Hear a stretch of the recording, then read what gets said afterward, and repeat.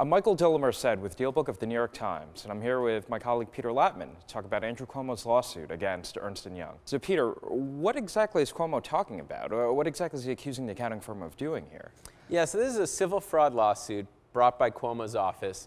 And what it's alleging is that Ernst & Young, which is Lehman Brothers' longtime outside auditor, they helped Lehman perpetrate a massive accounting fraud in helping Lehman basically execute these controversial transactions that helped the investment bank remove debt off its books to basically make its financial health appear better than it actually was. And what exactly were these transactions? They were called Repo 105, right? Like what exactly was the point of the transaction? Yeah, so they're called Repo 105. It sounds sinister, but it's actually not. What Repo 105 effectively was this complex transaction where they would remove debt off of Lehman's books at the end of every quarter to make its balance sheet look better than it actually was. So you've heard the term leverage ratios. So these investment banks back in 07, 08 had extremely high leverage ratios. They borrowed far more money against their balance sheet than they should have been borrowing.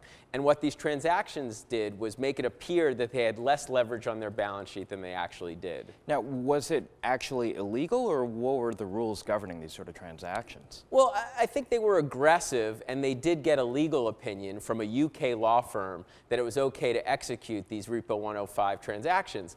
But what the Attorney General is accusing Ernst & Young of is basically assenting to these transactions when it really knew that this would give the public a misleading view of what Lehman's financial health was. Right, and Cuomo's not accusing Ernst & Young of doing anything criminally wrong. This is just a civil lawsuit, No, right? This is a civil fraud lawsuit. But what's significant about it is that it's really the first major lawsuit brought by a regulator that's related to the Lehman bankruptcy. So there's been public fury over the Wall Street bailouts, and everyone's asking, why haven't there been any criminal charges or charges otherwise brought by the federal government against these firms? Right, well, that's right. I mean, the Justice Department, the SEC, we haven't seen anything from them related to Lehman's collapse yet, right? Right. So this is, it's interesting. The New York Attorney General, first Spitzer and now Cuomo, often take the lead in pursuing Wall Street. And here this seems to be another example of that, because the SEC nor the Justice Department have brought any cases relating to Lehman.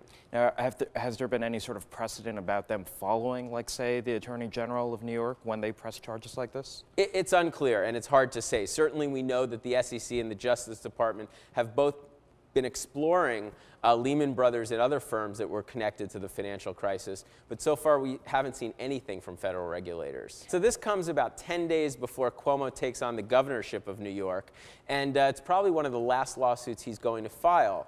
So presumably, if Ernst & Young doesn't settle, this case is going to be handed off to his successor, the incoming Attorney General, Eric Schneiderman. Thank you, Peter.